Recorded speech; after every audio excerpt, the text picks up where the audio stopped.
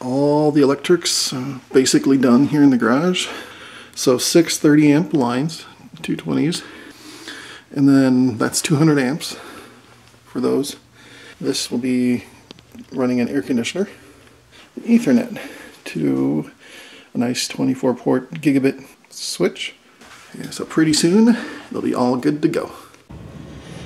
Hey guys, I've got an S9 that's been giving me troubles and has a weird firmware on it, and I've been wanting to try out Braiins OS, which is an open source alternative to the default Antminer software. There's like a little SD card reader there, and you can basically boot from that. There's a bunch of pins right in there, or jumpers I should say, right in there. I don't know if it'll focus. And I need to change them. They're set to boot from the ROM, I guess. And I need to change up the pins so that it'll boot from the SD card. Now, to do that, you need to get to them, and there's this stupid plate on the top getting in your way.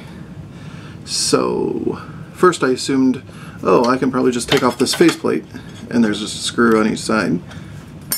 Well, not quite.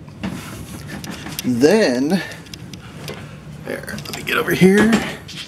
If you look, there's these little clamps. Oh, this is hard one-handed. There you go. So you can see, these the guys lock into these little notches. And then you can slide it out.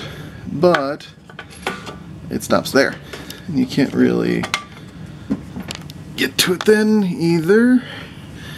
And then you're like, okay, maybe I can shove it out the front. This again is hard one-handed.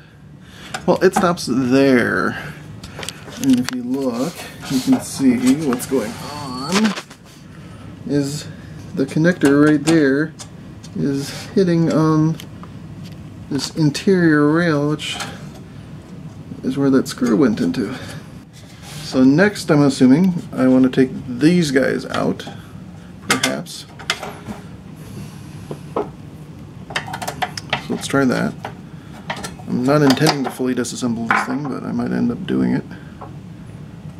And then let's try this one over here, which avoids my warranty sticker, whatever.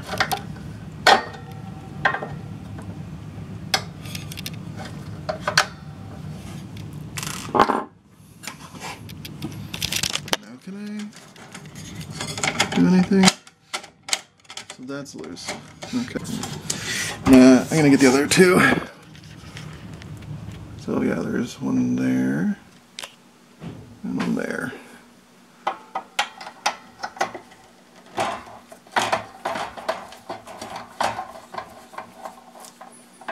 Otherwise I have to like bend the thing.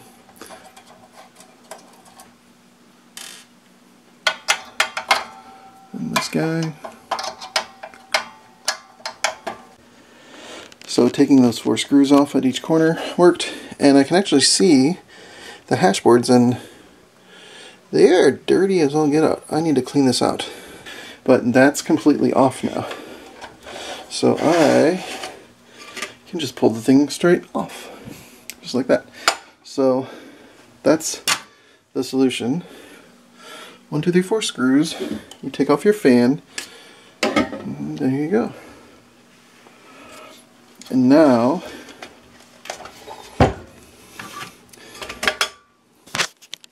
you can get to your board. Alright, so now I've got the control board off and out by itself. And you'll see right there, these are those 4 jumpers I'm talking about.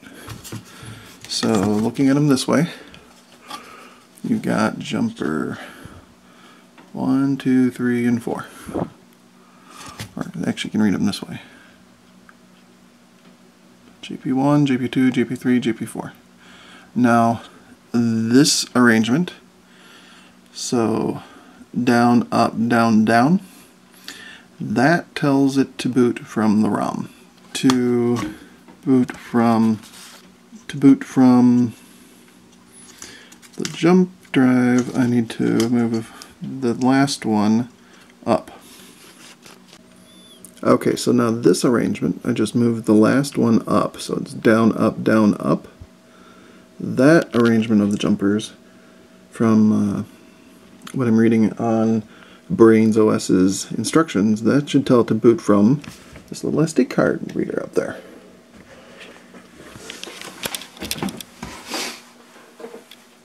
And I happen to have an old 2 gig SD card reader. Oh, this is micro SD. Oh, okay then. This one's micro SD. Fun.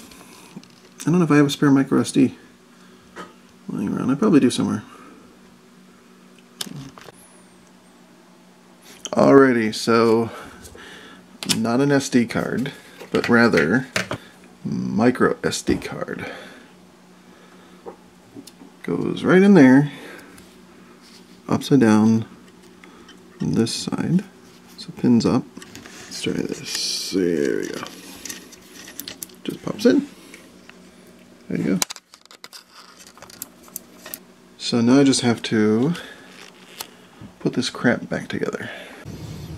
Alright, so the faceplate is going to go there. Make sure your SD card's clear. There's 2 screws for that. See how well I can do this one-handed.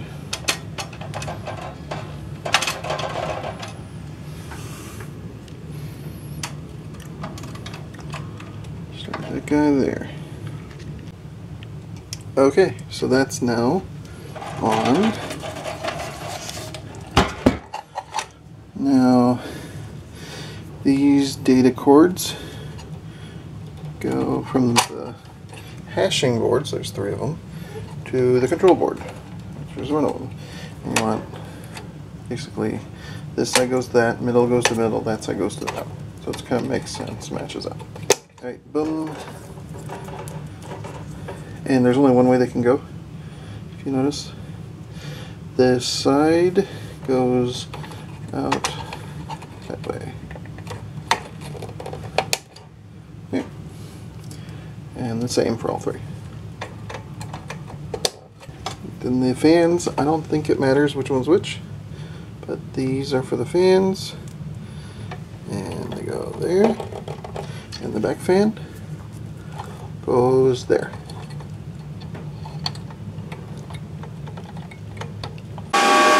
Alright, and it's hooked back up and blinking happily.